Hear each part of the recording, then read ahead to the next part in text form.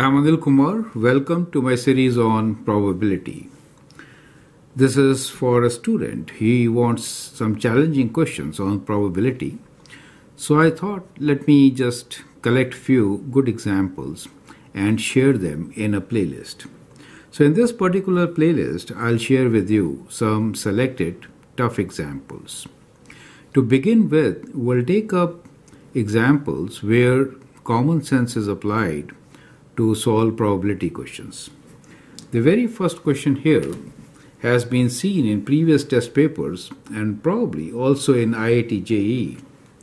The question here is, a dice is rolled thrice. Find the probability of getting a larger number each time than the previous number. Right? So that's the question for you.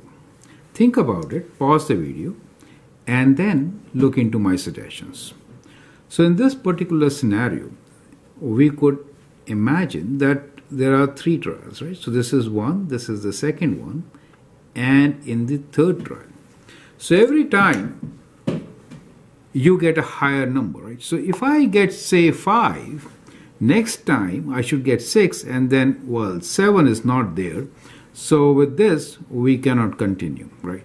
We are now looking for the probability of getting a larger number each time than the previous one. So how to solve this? Well, I think we can begin from the center place. Now the number to the left has to be smaller, right? So the idea here is that we are looking for, if I consider this point as my critical point, which is indeed a critical point. So if I have any number here, let us say if I have a number, let's write a number 3 for example. So if I have 3 here, then we could have numbers 1 and 2 in the first trial and 4, 5 and 6 in the third trial. Correct? If we have a number, let's say 4, in that case, we could have options of 1, 2 and 3 here, and the options here will be restricted to 5 and 6. We cannot have 1 for sure, but we could have 2 also, right? So we could have 2 also. If I have 2 in the center, then we could have an option of 1 here, and in the third trial, we could get 3, 4, 5 or even 6, right? As I have seen, if I have 5 here, right, so if I have 5 in the center position, then in the first position we could get numbers 1, 2, 3 and 4, and in the last case we have option only of 6, and we cannot have 6 here, right? So we could only have numbers from, as you can see, 2 to 5. So in this position, we could have numbers from 2 to 5. So what do you see from here? That in the center position, you could have numbers, let's say n, which will change from 2 to 5, right? So which could be greater than equal to 2, but has to be less than equal to 5. Now the question is, how do I relate this number with the numbers on left and right side? Well, for 3, the number of options are 2. For 4, number of options are 3. For 2, number of options is only 1. What we notice here is that these number of options are 1 less. So the number of options which you get here is n minus 1. Do you see that part? So n minus 1 options are there for the first position.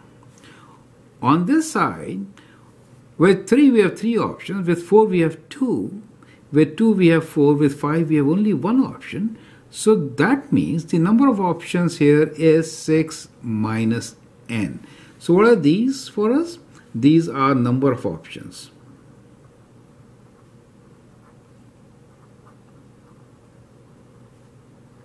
With fixed second position.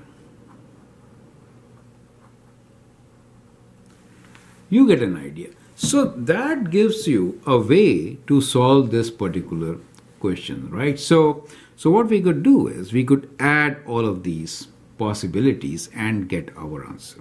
Correct? So that is the approach which we can actually follow in getting the answer. Now let's write down the solution. I hope the concept is clear, right? So that was all the concept part. Now think about the total possible outcomes. So first thing, let's talk about our sample space. How many are there? Which is, we have actually 6 numbers, and 6 numbers can take 3 positions, right? So in every 3 positions we have 6.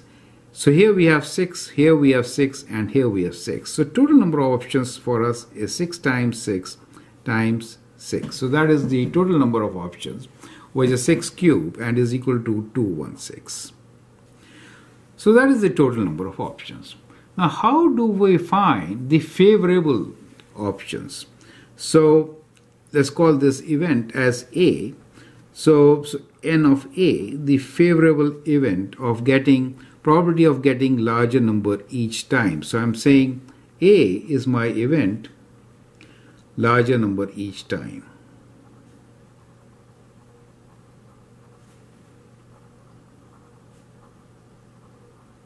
So what we notice is that the value of n can take values from 2 to 5, and for each value we have figured out algorithm of finding how many could be in the first trial and how many could be in the third trial. So based on this, we can write down that it is sum of the values from n equals to 2 to 5, where, so in this particular case, for example, if you take 3 here, then it is 3 minus 2 times one number here and 6 minus 3, correct? So that is what you get. So it is sum of n minus 1, these are the options in the first place, right?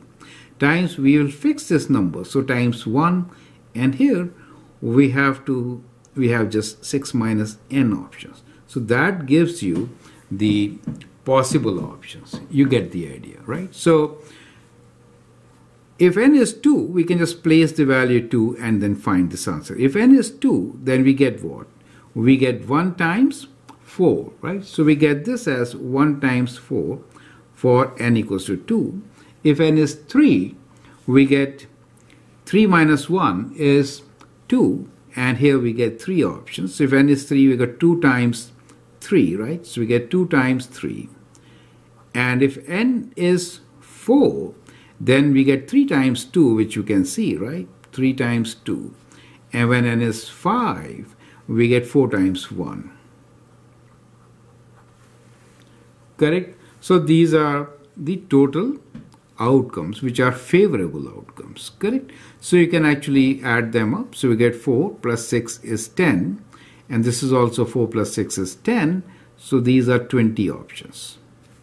And therefore, the probability of the event is ratio of these two, which is 20 over 216.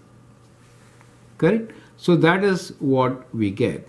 And we can simplify this. We can divide both by 5. So we get 5, dividing by 5, we get 4 over 5 times 4 is 20.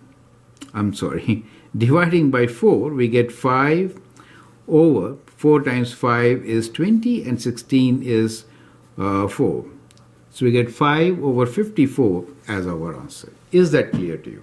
Right? So I hope you understand the method. It's a very tricky question, and it could be asked in different ways, but it gives you definitely a method to solve similar questions, right? So the probability of getting a larger number each time than the previous one is 5 over 54. And that is how you could solve it, right? So even from the table which we made, you could start with 2, right? So you'll have 1 here and 4 here, and then you can actually count the combinations from here if some of you do not understand the summation sign, okay? So that is how we should do it. I hope it makes sense. Feel free to write your comments, share your questions, and you can actually share your questions on my email. I'll provide you the email address also in this particular video comments. Share my videos with your friend. Thank you and all the best.